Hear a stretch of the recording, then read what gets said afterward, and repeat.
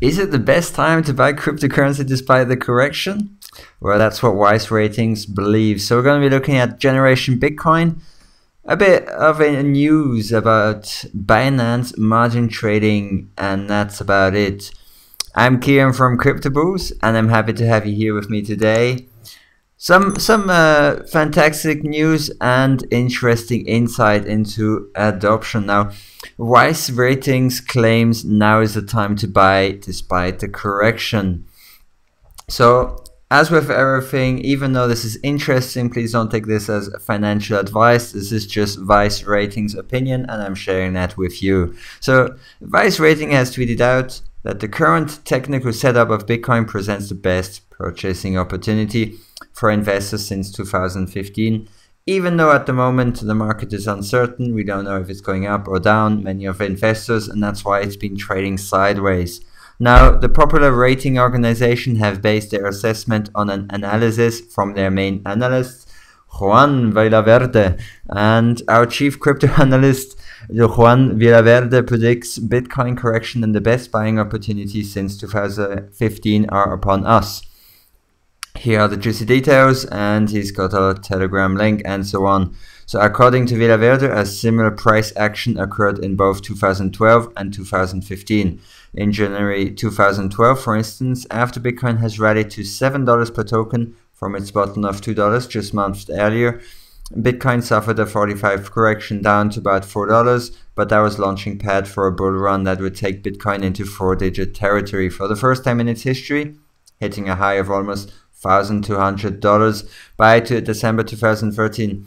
Now it's interesting, but you have to keep in mind that past price action is not a prediction for future price growth or price dumps.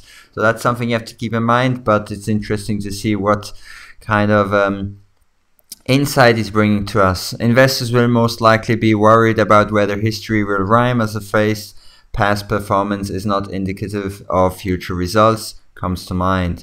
Villaverde addresses his valid concern by pointing out that Bitcoin's fundamentals have improved significantly over the past year, and the fact that Bitcoin usage is near all-time highs with daily transaction volumes nearly reaching levels not seen since late 2017 is encouraging. So yeah, of course the transaction volume is massive, and that's a very bullish sign. The more adoption there is, the more transaction there'll be, and that's a very bullish signal. According to him, Bitcoin's 24-hour transaction volume recently reached a 2019 high of 450,000, and the previous all-time high occurred on December 13, 2017, just a few days before prices reached 20,000. So in his opinion, because of this correlation of transaction volume, he believes that we're just right in front of a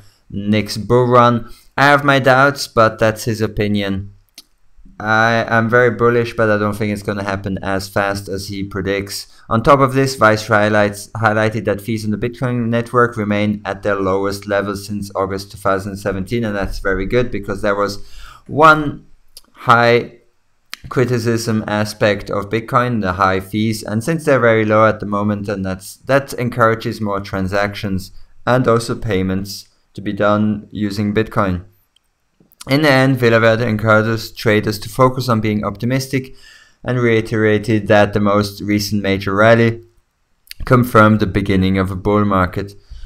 Interesting point of view that he's got. I'm not going to go too much into it. It like with everything, you have to take these things subjectively and realize that no one's got a crystal ball to see in the future, and many people will be throwing around numbers and time frames of when the next bull market's going to happen.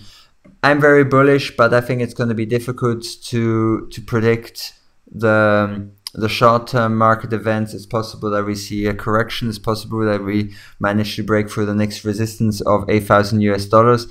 But on the long term, I am definitely a massive bull. So talking about bulls generation, the new generation Bitcoin are definitely bulls.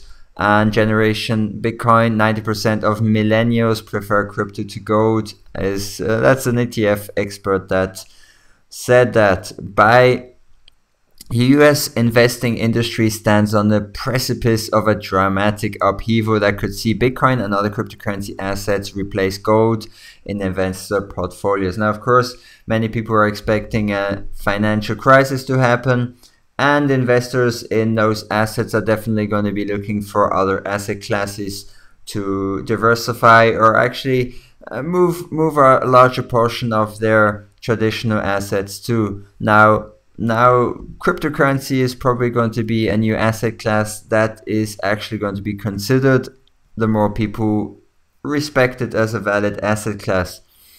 According to Nate Gerasi, president of the ETF Store, an independent investment advisor, he revealed in a Bloomberg interview that his millennial clients are clamoring to hold Bitcoin in their portfolios if only SEC would let them.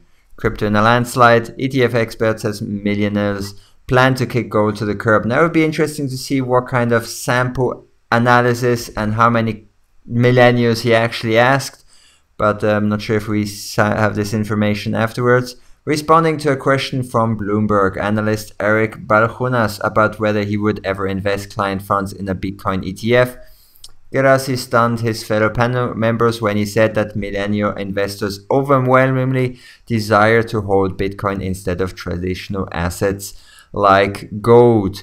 How overwhelming? Well, around 90%. When we talk to our younger clients, we have a core gold allocation in our portfolios, and they'll ask about that and say, what about crypto? And if you talk to primarily millennials and ask them which they prefer, Bitcoin or gold, it's a landslide. It's not even close. It's like 90% prefer Bitcoin. In April, a Harris Poll survey found that 18 to 13-year-olds are very or somewhat likely to purchase Bitcoin within the next 5 years. That might not seem overwhelmingly a large amount, but consider that only 37% of Americans in that demographic currently even own stocks. So it's very bullish, especially on a time frame of 5 years. And then many things can happen in the time frame of 5 years. Hopefully, until then, the next bull run has happened. So similarly, a February eToro survey found that 43% of millennials trust crypto exchanges more than stock exchanges, even though crypto trading platforms hacks dominate the mainstream news cycle. And one reason I believe that new millennials like crypto exchanges is the low barrier to entry. So in the crypto space, you can, with even a small amount, 50 US dollars, even actually 20 US dollars, you send that to a cryptocurrency exchange, you can already learn a lot about buying the lows, selling the highs, and learn a little bit about charting with already small amounts. And that's probably not as easy to do in the traditional stock market with much higher fees, especially if you've not got a day trading account and so on. And it makes things a lot easier for millennials to enter into this market, and that's probably why they prefer it more to traditional stock markets. They see the easier barrier to entry. And Note Garasi further pointed to the success of the $1.5 billion Bitcoin Investment Trust, OTC, as proof that there is sufficient market demand for a crypto ETF. He noted that over-the-counter product regularly trades at a staggering premium to the underlying value of its BTC assets, and that's because GBTC shares fluctuate based on supply and demand, not just the price of Bitcoin. An ETF, he said, would flatten that premium and thus reduce investor risk. It's interesting, and yeah, I believe the more people are interested in investing in Bitcoin, especially millennials, since they are more open to new asset classes, as they have not been interested in older traditional asset classes. Now, on other news, talking about Binance, I've got some very, very promising news, and that is something that CZ from Binance shared. And he jokes around with the dark mode or light mode, but actually the funny thing is when you click on this, yeah, you can see down here you've got normal exchange and what appears to be a tab for margin trading. And I'm looking forward to this, especially since the problems that we've been hearing with Bitfinex and Tether. I'm not too fan of BitMEX, so I can't wait for a margin trading opportunity on Binance. However, just so that you know, margin trading is definitely a much riskier investment trading tool than long-term just normal investment and holding your cryptocurrency. So just beware of that. They also mentioned that margin trading confers even a higher profit potential. There's also a lot more risk attached to it, and your position can be liquidated. But it's a very useful tool, especially when the market is going down.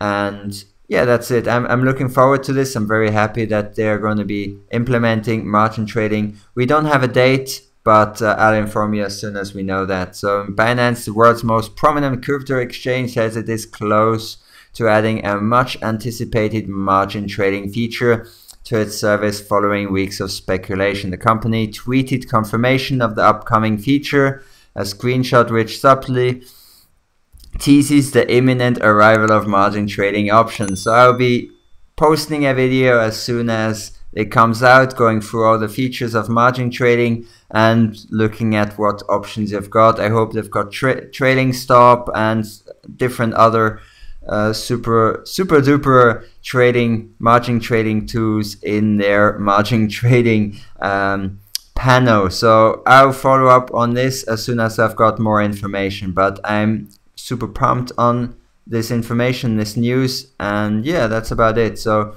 that was it for today, and I hope you can enjoy the rest of your day, enjoy your weekend, and see you on the next one. Bye bye.